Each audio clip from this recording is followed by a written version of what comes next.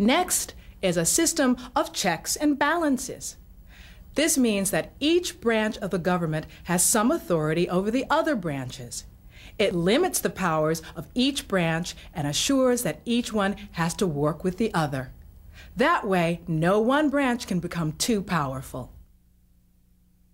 For example, Congress passes the laws, but the president has the power to veto or reject the law.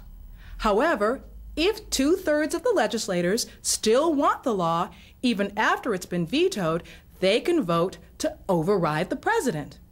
And the Supreme Court can invalidate or cancel a law if it finds that the law contradicts or violates the principles of the Constitution. That's just one example of checks and balances.